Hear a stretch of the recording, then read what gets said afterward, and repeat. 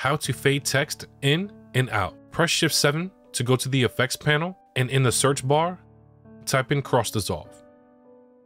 Drag and drop the cross dissolve transition to the beginning of your text. To fade the text out, all you have to do is add another cross dissolve transition to the end of the text. To adjust the duration of the transition, all you have to do is hover over the transition until the icon appears. If you want to shorten the transition, drag it inwards to make it smaller or drag it outwards to make it bigger. Like and subscribe for more Premiere Pro tutorials, and I'll see you on the next one.